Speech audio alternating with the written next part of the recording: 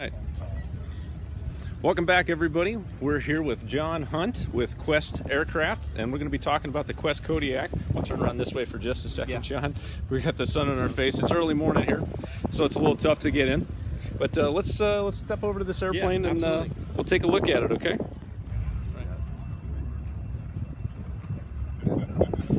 All right, so let's go ahead and talk about the Quest Kodiak aircraft here. So the Kodiak was our first year of production was 2008. We're celebrating a decade of improvements. Getting close to building our 250th airplane, which will occur sometime this summer. Very good. We've got a global footprint. The aircraft flies all over the world: China, Southeast Asia, Africa, South America.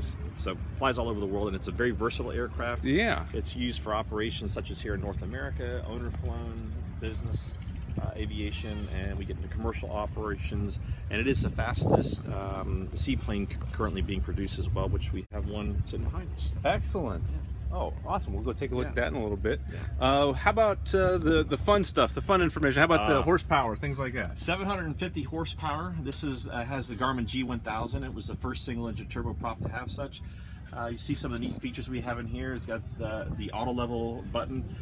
We were the first single-engine turboprop to have that feature introduced from Garmin.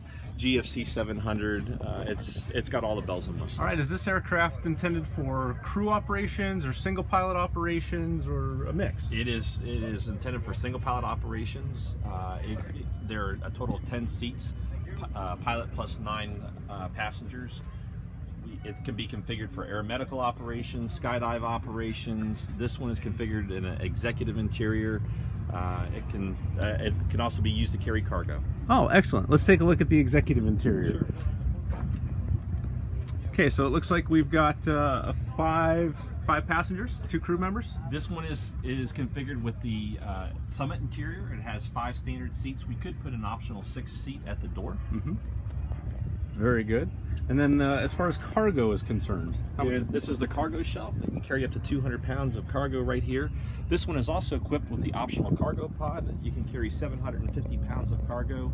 And as a single-engine turboprop, I would recommend anybody has one of these. You get TKS for flight into known icing.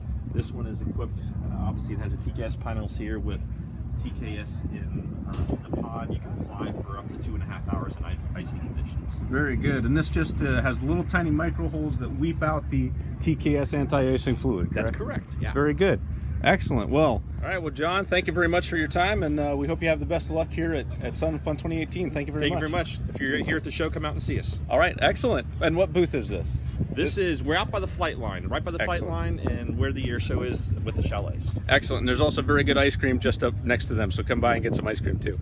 All right. Thank you very much for joining us. We'll be back with more later.